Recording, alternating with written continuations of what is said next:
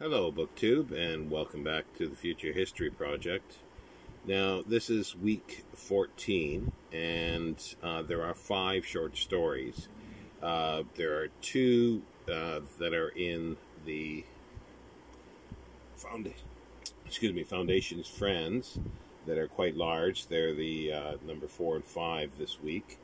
But there are 2 stories from The Complete Robot and 1 story from Robot Visions. Now, I normally would, when there's 5, I would split the week up into part 1 and part 2. Part 1 being the first 3 or the first 2, depending on the lengths. But this time, normally for lengths, it would be the first 3 for part 1 and the last 2 for part 2. However, that would be the case because of the length. However, the 3rd story, which is that would be part of part 1, is called "Thou Art Mindful of Him." That is a very important story, I think, for the future history in many ways. So I'm going to do that as a separate video. That will be week 14, part 1B. So for this video, I'm going to talk about Light Verse and Too Bad. Light Verse is a short story in The Complete Robot. It was originally published, let's see here if I can find it. I'll give you the year, but down in the description below, I'll put more details. It was first published in the Saturday Evening Post in 1973. So it's a bit of a later one. But it's interesting. It's about a robot. Well, it's a murder. There's a murder that happens. It's a very short story. Mrs. Lardner, who she's a widow of an astronaut. Her husband was an astronaut martyr. They don't really go into too much detail. But she becomes very wealthy from investments after her husband had died. She becomes an art collector. And she has a lot of robots as well. This is...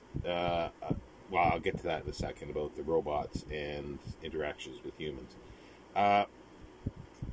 Now, it's said throughout the story that the U.S. robots and mechanical men make so many robots, and it's so complicated to make the positronic brain that invariably there might be little flaws in it. Not big things, but just, they don't go into the details, but say like a little tick or something that the robot may just speak something, click his head or something like that, which is usually, once it's known, can easily be fixed. But she doesn't bother with that. She likes the uniqueness of her robots. But she's also an artist, or she puts herself over as an artist and making these light sculptures. And she has these parties unveiling these light sculptures. And she's very popular with this, and they want her to sort of sell this stuff, but she allows holographic copies of this to be put into museums. But as I say, she has these parties, and at one of the parties there is a roboticist from the U.S. Robots and Mechanical Men who does light sculptures himself, but they're just static. There's nothing unique about them, not like Mrs. Lardner's. And he's always trying to do this, but he gets invited to one of her parties, and he's really excited. And he meets one of the robots there, Max, who's sort of taking the hats and the coats and so forth. And he notices that there's a flaw in him, and he fixes it. He fixes it because he's able to do it very quickly. He fixes the flaw, a little quirk, he's not working perfect, up to par. And he tells this to Mrs. Lardner, and her sort of like blood drains from her face, because what it is Max is the one that actually creates the the light sculptures, and it's because of his flaws that he's able to do this. And she becomes furious, and there's a knife on the table, and she just immediately grabs it and stabs and kills the roboticist. And because she knows that it can never be replaced, he cannot be changed back to the way he was. It was a unique flaw. And the roboticist sort of realizes it at the same time. And it's like the story is that he just sort of allows it because he figures, you know, it's not worth living because he's done this horrible thing. You know, by fixing something that should never have been fixed. You know, it's the uniqueness of flaws that makes the, you know, the artist and the thing. So it goes back to the age old thing that, you know, a perfect person, you know, it's the flaws that make someone maybe beautiful, like the flaws in their face, or, you know, to you know, to certain people, because perfection sometimes is just bland, and that's what sort of the story is saying. And it's there's no, I don't think there's I'm trying to remember, is there a date that's this is set? There's been dates put to it that it's, you know, around, you know, a century or so from now. But it's clear that robots are proliferated everywhere, and this is a problem that well, I think it's a bit of a problem with Isaac Asimov's stories, and it's got to do with the fact that he just wrote these stories not with thinking of a future history as he was writing them. He's trying to retrofit the future history after, you know, in later writings, you know, in the 80s and everything like that, which creates inconsistencies, because it's pretty clear through a lot of the stories, like the Susan Calvin stories, the Powell and Donovan and other ones, that there is what Asimov had called the Frankenstein, you know, complex, where humans are afraid of the robots, and they've been outlawed on Earth, and, you know, only within the you know, certain confines of laboratory and so forth can a robot be on Earth. So we see that in the stories. But then there's a story like this, which is, you know, past that time, and robots seem to be freely around. And we've seen that too with the 6-volume robots in time. Robots are everywhere. Like they talk about that, you know, they when they didn't have a robot around them at times in the past, they felt sort of vulnerable because there's no robot there to protect them. That is not sort of, you know, it's like these two storylines, these two universes that are parallel, you know, side by side. But this is the alternate one where robots are accepted to a certain extent, anyway, and it's a greater to a lesser extent in these stories. And then there's the other ones, like the Susan Calvin ones, which I think are the real sort of meat that you could pluck those out and say, yes, this works for the future stories, like the Caves of Steel, Naked Sun, and so forth. Like those things work for that, and then that builds on into the foundation ones, and that to me is pretty clear. But these are plucking those out, and again, this was not I don't think it's pretty clear that it was not Isaac Asimov's thought for this, because there is the story that John W. Campbell wanted him to go and put an outline for a future history sort of storyline, or at least potential stories where you could plot in something like Robert Heinlein did for Campbell, and then started writing and plotting these things in.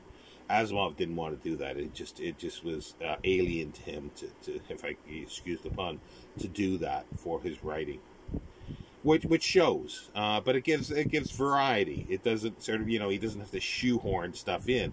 However, it makes for inconsistencies. But it makes for interesting, you know, individual robot stories, like Lightverse. It's an interesting story, as well as Too Bad, which was written for. It's a weaker story, but it was written for Robot Visions, specifically in 1990. Now, it's a very short story again, and the main character is Gregory Arnfield. He says not actually dying, but certainly there was a sharp limit to how long he might live. He had inoperable cancer, and he had refused strenuously all suggestions of chemical treatment or of radiation therapy. So but there is a robot called Mike, MK whatever, like as Asimov's sort of nomenclature for robots. Who this is the good thing of the hardcover of this. They've got nice illustrations, and there's Mike. He looks a bit moronic in some ways, like even the missus sort of says that about him, that he doesn't look. She's anthropomorphizing the robot, and he looks sort of, not very smart because, big body, small head. But what he is, he's able to miniaturize himself and go into the body and kill the cancer cells. So the patient agrees to this. However, there are many flaws in this that if something can grow, it's a 50-50 chance where Mike will is unable to control his re-expansion and expand very quickly obviously in the body and kill the patient. But he says he'll try not to do that. And then there's the other thing is if he goes too small, then he gets sort of ripped out of the body, at light speeds, and will show somewhere up in space and then re-expand and explode. So he takes the chance. The patient takes the chance. Gregory Arnfield takes the chance, and his wife is very concerned, and they're watching this, and she can't watch it much anymore, so she's sedated. He comes out perfectly fine, but there is a problem with Mike. And, it takes him for a while to recover for this, and he wants to meet Mike and thank him for, saving his life, because there's no apparent appearance of cancer anymore. But what happened was that Mike realized that there was an issue, or a potential issue. See, he was told before he went in to not miniaturize himself too small. Otherwise, he could be ripped out of the body, between the electrons and the atoms. And, so he's supposed to, by the second law of robotics, obey. But that's only obey humans where it doesn't hurt, bring harm to a human. And then the third law is, to protect himself as long as it doesn't conflict with the second law of obeying humans. And then the first law, protecting humans. So he realizes there's a problem here, and he decides to miniaturize himself smaller, so he gets ripped out of the body because he's afraid, because it's like, the doing harm to the human takes over, the first law takes over, and so he does this. He sacrifices himself for the patient. And the whole ending of it is, he's the Arnfield. He's sorry for this, and he says, but he pushed her hand away impatiently. That's not all that counts, because she's saying, what really counts is you're alive. He says, you don't understand. Oh, too bad, too bad. And that's the name of the title of it. So he sacrificed himself and then blows up in space somewhere.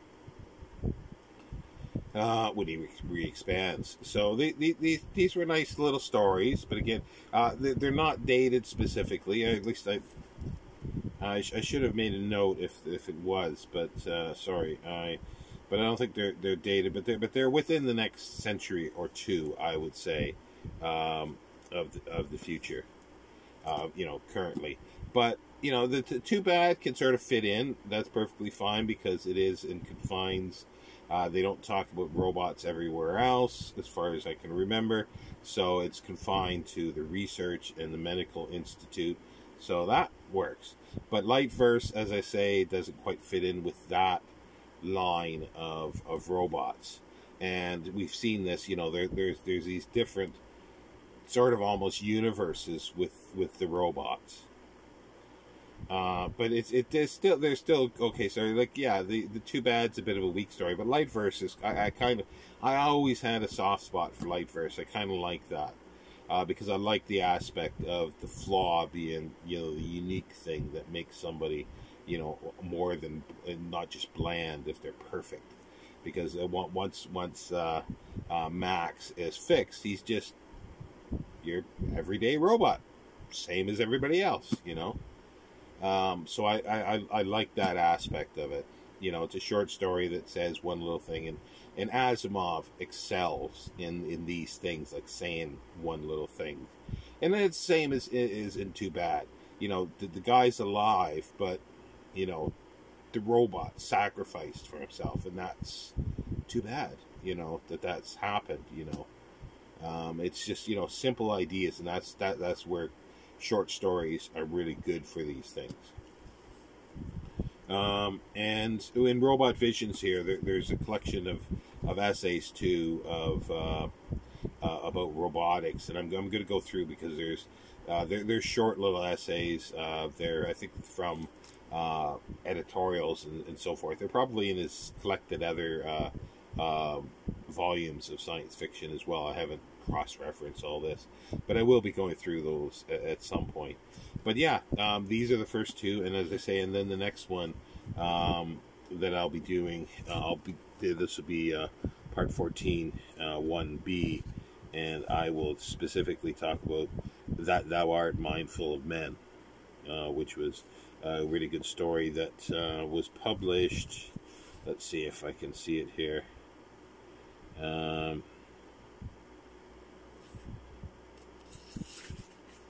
I don't see it jumping out here.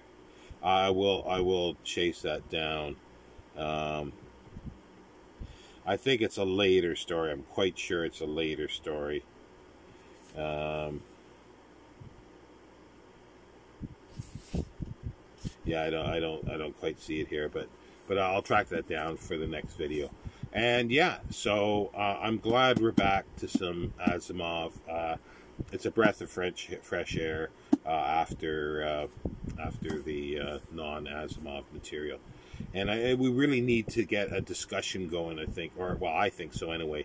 And I want to do a live at some point discussing these kind of aspects of the robot stories. Bringing all this kind of stuff in, and it'll probably be after we get done, especially the short stories anyway. Because once we get into the novels, we're pretty safe and smooth sailing from there on for consistency, quotation marks for the storylines. Anyway, I'll see you next time, BookTube. Take care.